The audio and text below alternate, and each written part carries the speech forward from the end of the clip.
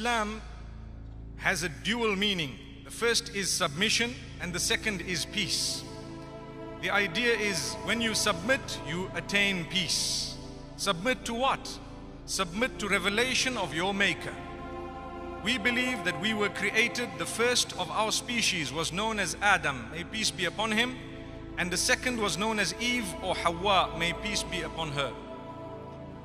And we believe that the Almighty created us with a purpose. What is this purpose? He says it in the Quran. وَمَا خَلَقْتُ الْجِنَّ وَالْإِنسَ إِلَّا لِيَعْبُدُونَ.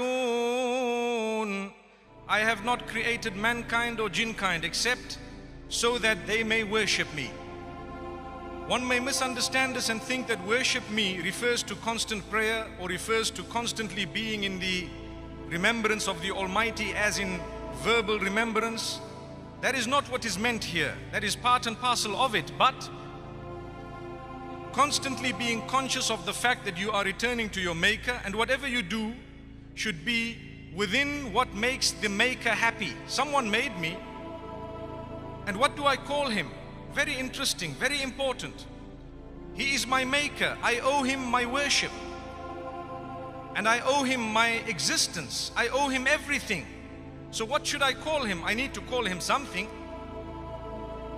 So in the Hebrew language, he is referred to as Elohim or Eloha. In the Arabic language, Allah, derived from Aliha, Ya'lahu, which means to worship. So Allah means the worshipped one. So when we say Allahu Akbar, we are saying the worshipped one is the greatest. One might ask you, who is the worshipped one? The answer is in the first verse of the Quran.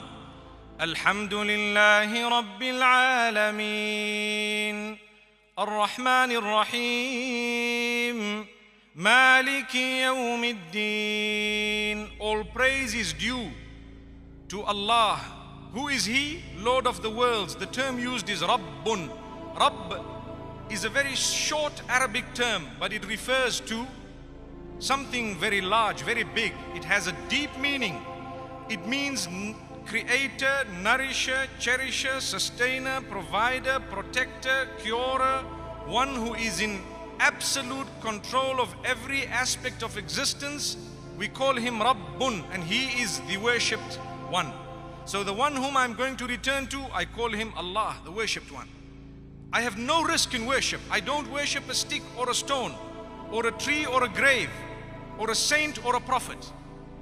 Acts of worship are only rendered to whoever made you. Hence, I will put my head on the ground 5 times a day, several times during those 5 times.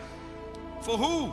For the one who made the same head and the face, the one who gave me a unique identity, the one who has given me my thumbprint and my iris. Allahu Akbar. So I put my head on the ground for him alone. That which is the highest part of my body, I will drop it right to the ground for the one who made it, saying, Subhana Rabbi al-A'la. Glory be to you, my Maker, nourisher, cherisher, sustainer, provider, protector, curer, the one whom I'm going to return to, the one who is in absolute control of every aspect of my existence. For indeed, you are the highest. That's what I say. That's the meaning of the term, Subhana Rabbi al-A'la. When I put my head on the ground, it's the plug-in, direct, me and my Maker. That's it. And this is the beauty of Islam. This is what we need to know. Who is Allah? Some people say, well, you know, he must be one of the idols that was left on the Kaaba. No way, not at all. Some might say, why do you face the black box? We don't worship it at all, my brothers and sisters. Not at all.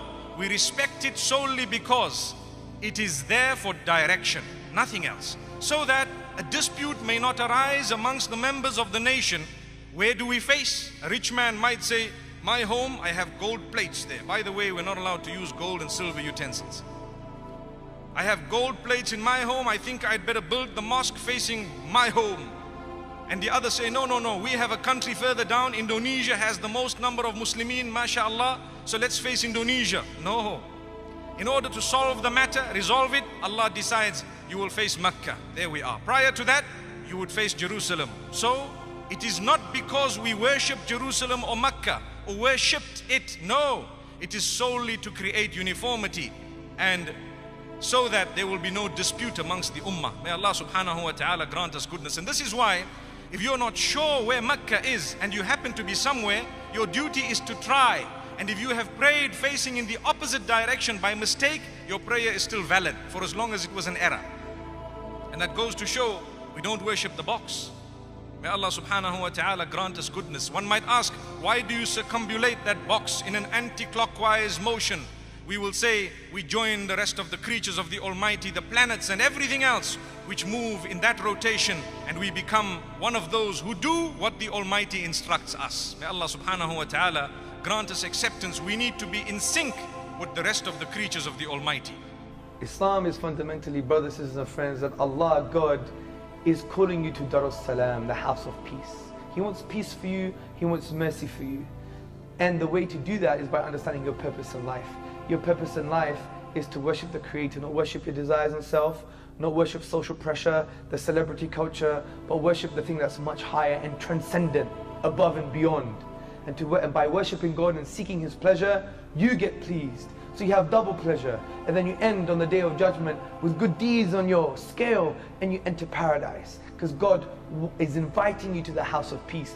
In the Quran, the book of the Muslims, Allah, God says, God invites you to the house of peace, to bliss, to tranquility. This life is just a test, and you pass this test by being the best person you can possibly be. So, believe in His oneness. He's not two, He's not three, He's not four, He's not five. He's uniquely one. قُلْ هُوَ اللَّهُ أَحَدٌ. Say, God is uniquely one. And then you just worship Him. Simple as that. And how do you know how to worship Him? You follow what the Quran says, that's the word of God. And you follow what Muhammad says, upon him be peace. Because we believe this to be revelation too, because he was the carrier of the word of God. So worship God, it's that simple. It liberates you from the restrictions of this life and allows you to see the expanse of the hereafter. And it's as simple as that.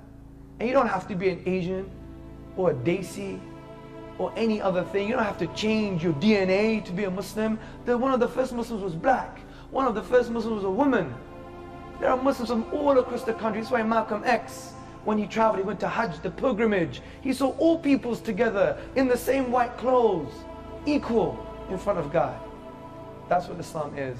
To liberate you from your ego and your desires, to liberate you from social pressure, and we've got so many pressures, by enslaving yourself, worshipping God, loving God, and it frees you from that, and you enter paradise. God bless you.